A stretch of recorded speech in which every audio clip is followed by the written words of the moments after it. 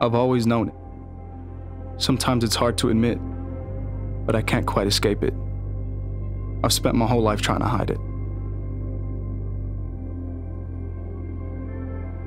Something in me is incomplete. More than that, broken, like I've got a missing piece.